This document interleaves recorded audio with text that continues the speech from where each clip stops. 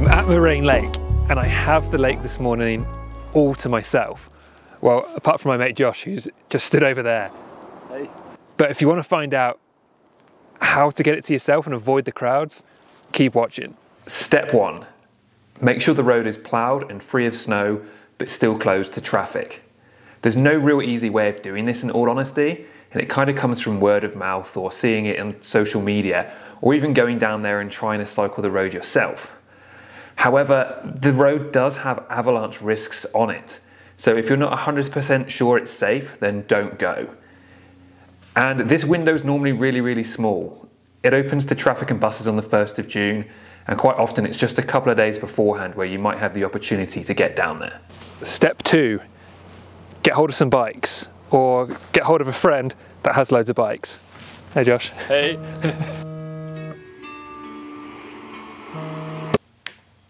Step 3, wake up at a ridiculous hour and drive to Lake Louise.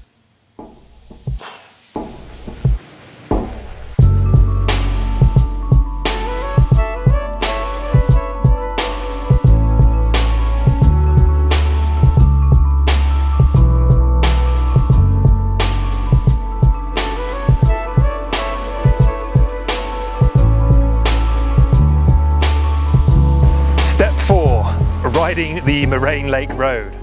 So probably easier said than done in all honesty. It is about 14 kilometers each way with about 500 meters of elevation gain.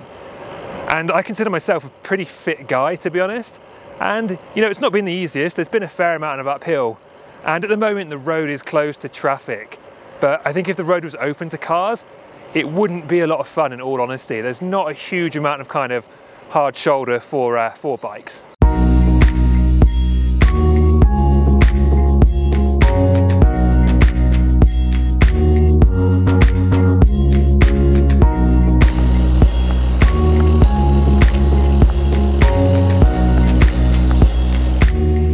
Like look, this is the Moraine Lake car park. I have never seen this not completely full. At 2 AM, 1 AM, 3 AM, 4 AM, all night, all day, the car park is always full, or has been for the last few years. But today, it's empty. It's just us. Step 5, enjoy the serenity.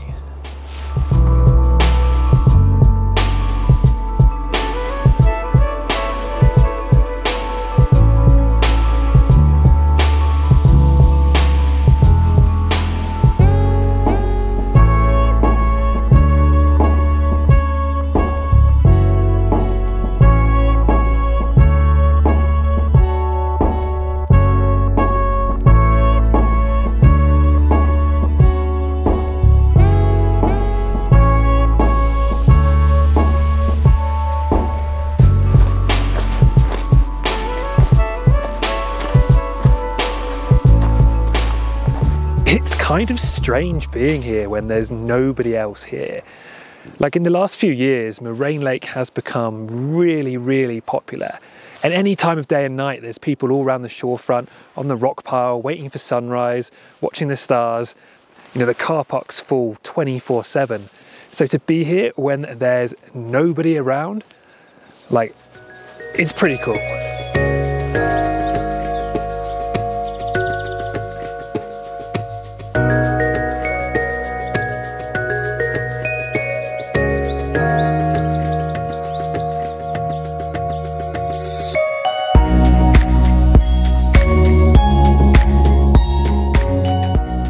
Now these viewpoints in the summer were always really busy. There'd be people waiting for the sun to rise, kind of sat around on the walls and all over the rocks. Like now for this year, they are changing the way you can access Moraine Lake, and it is kind of bus only really, so no private vehicles. So I don't know how that will change.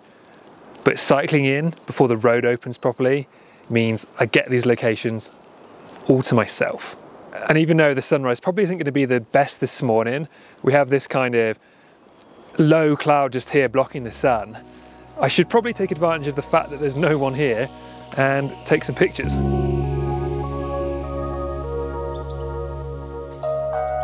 I find the hardest thing with Moraine Lake is really to get any kind of images that are even close to original, to be honest with you.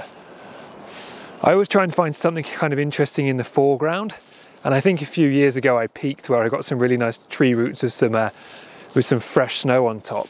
But I'm having a bit of a wander around to see what I can find, and it can be a bit of a weird place to photograph sometimes, because if you want to get foreground interest or something interesting going on, you probably need wider than 16mm a lot of the time to get that, unless you're shooting landscape. But I'm going to carry on having a look and see what I can find. Here's that image from a few years ago. Probably one of my favourites from Moraine. On this occasion, I found a foreground I was really happy with. A little sprinkling of fresh snow and those roots just leading the eye towards the mountains. So I've come a little bit higher up the bank.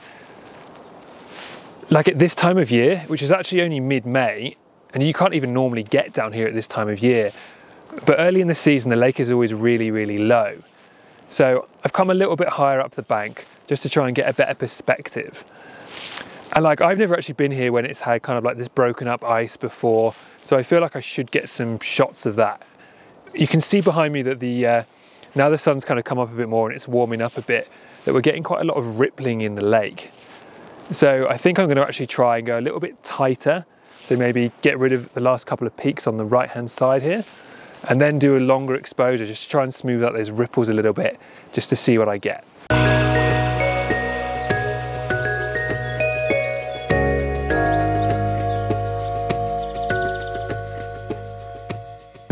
So I've now come back down to the shorefront, and I really want to kind of maximize those floating kind of ice shelves that are in the lake, as well as the fact that now there's a lot of rocks actually in the foreground that would normally be submerged under the water.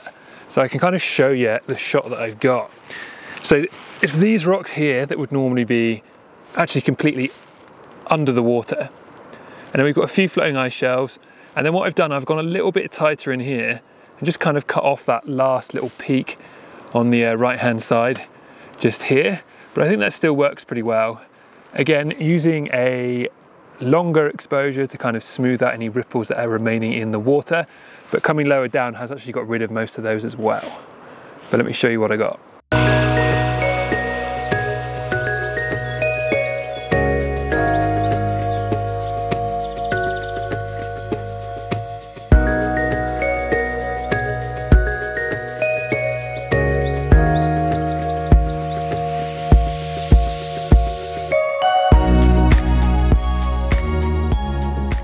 You might just be able to see that the light is now coming in and hitting the Valley of the 10 Peaks behind me. Thought I'd grab a landscape version of that shot as well, again using these kind of rocks on the lower left, kind of a good like lead-in lines, but also add a bit of foreground interest. So let me know what you think.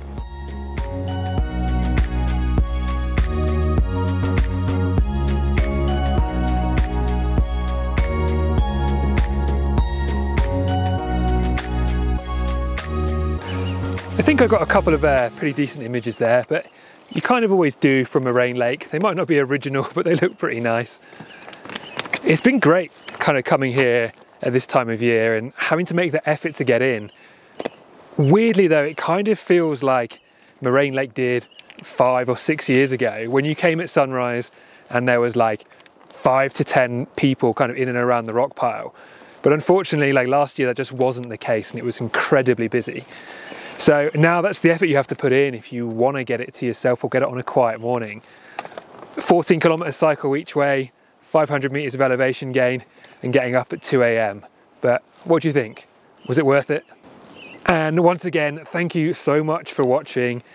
I'm hoping soon I will be able to do a video about photographing here at sunrise when the road is open to the kind of bus traffic. I know there's a new bus service that will allow us to get here for sunrise full photography now. So I'll have more information about that soon, so be sure to subscribe. Hopefully I will see you on the next one.